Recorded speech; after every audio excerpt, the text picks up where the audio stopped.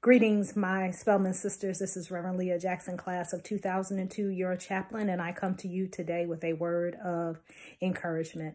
The psalmist says, I will bless the Lord at all times. God's praises shall continually be in my mouth.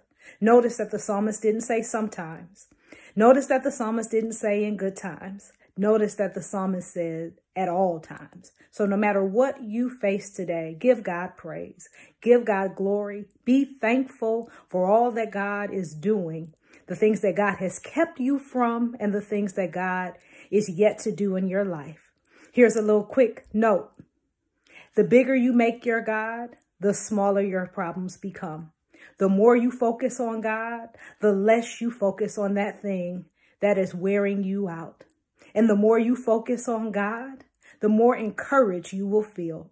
So be encouraged today, my Spellman sister. Be thankful for who God is and what God has done. And I tell you this, if God has done it before, God is more than able to do it again. Hang on in there, my sister. God bless you.